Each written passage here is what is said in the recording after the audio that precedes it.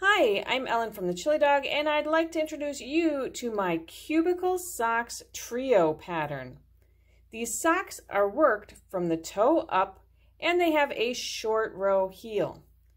The socks also have a boxy pattern that's created with mosaic knitting, so you only work with one color at a time, essentially knitting stripes with a few strategically placed slip stitches.